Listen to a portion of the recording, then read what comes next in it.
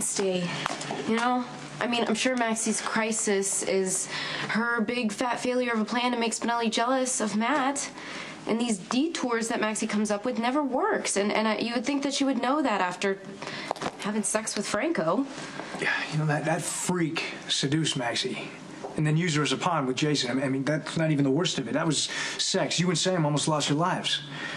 Sore subject? No, anyone who straps a bomb to my girlfriend it's gonna make it personal. Well, it's okay. I'm okay. I can stay. You know, you pissed off a lot of people by standing with me, except for Maxie. She was a friend to you, even if she didn't agree with you. And I think if she needs you, you should probably go. As long as you're not trying to get rid of me. Not a chance. I'm just considerate and unselfish like that. My own personal paragon. Exactly.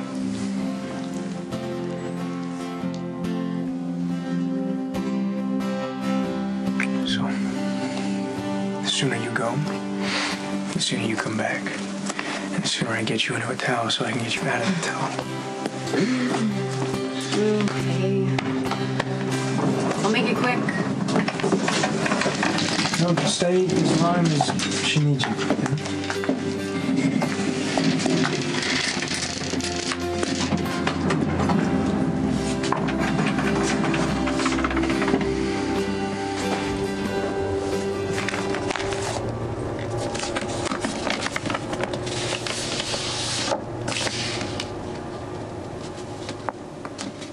Why are you being so, what is it, noble, stubborn? I wonder if Sonny knows how badly his daughter hates him. You must in order to approach a guy like me. Like you? Yeah, I'm not a nice guy, Christina. I got the same business values or lack thereof as your father. It's the way I was raised. Maybe it shaped me. I'm an opportunist. And believe me, these instincts are screaming out to me to follow this plan that you have because it's almost a little bit too perfect. It's like a godsend. I mean, Jason is out of commission. He's in prison. Sonny's left running his organization, and God knows he lacks in the management skills department. He gets upset, gets overwhelmed, emotional, makes hasty decisions, makes mistakes. Man, if Sonny thought that I was sleeping with his daughter, the man would blow a gasket. That's why it's perfect. And it's not like we'd actually be dating. You're too old for me. And to tell you the truth, I can't even imagine wanting to be touched by a guy. Sometimes I don't even like it when my mom or sisters hug me. It's because you've been through a very traumatic experience and you need time to heal. See, that right there is even more of a reason for you not to put yourself in a situation that could backfire or hurt you.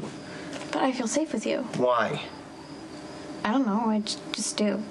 It's not sexual. Please don't misunderstand. Oh, believe me, there's no misunderstanding here. I suppose maybe at the end of the day, we're kindred spirits. We both have the same immediate goal. But your hatred for Sonny is not as black and white as mine. It's wrapped up in all sorts of shades of gray and emotions of Sonny being your father. Your issues with Sonny go much deeper than just wanting to see him twist. This is like a bomb waiting to go off in my face and yours, and I'm not willing to risk that. I figured it out. You're noble. My father wouldn't be. If someone went to him with an offer that could destroy you, he'd take it and not think twice. So never say you're just like Sonny. It's not true. Well, if you change your mind, the offer's still open.